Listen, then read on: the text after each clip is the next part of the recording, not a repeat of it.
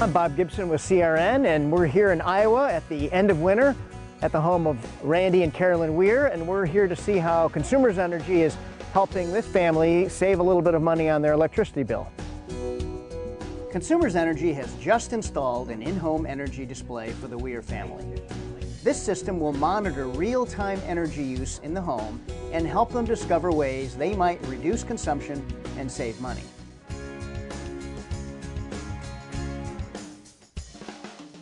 Carolyn is talking with C.D. Kendall of Consumers Energy about the new in-home energy display.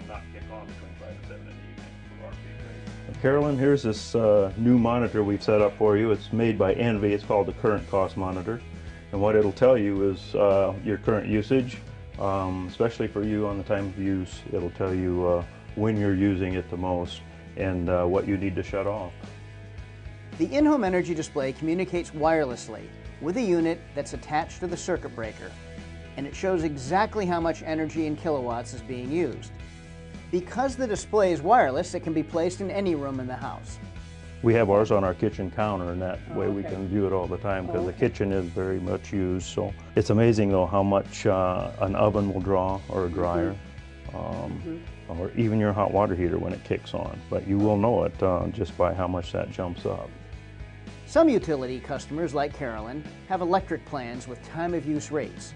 These charge more per kilowatt during peak periods.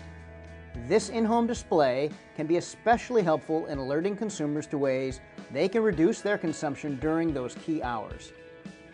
So keep that KW down as much as possible on peak usage time from 5 to 7 in the evening, and you'll enjoy quite a bit of savings. Thanks for coming, and I'm really looking forward to using it. CD, this model here is the Envy, very similar to some others on the market. What's your experience been with the energy displays? We have tested other displays, but so far I think this one is probably one of the easiest ones to use for the member. It's very easy to read out. They can tell just exactly what they're using, and it helps them curb their costs just by turning things off. From your experience at Consumers, have you seen people actually make changes that have really lowered their energy consumption? That's a good question. Seems like every time we come in and set one of these up, they are amazed at how much they are using at this current time.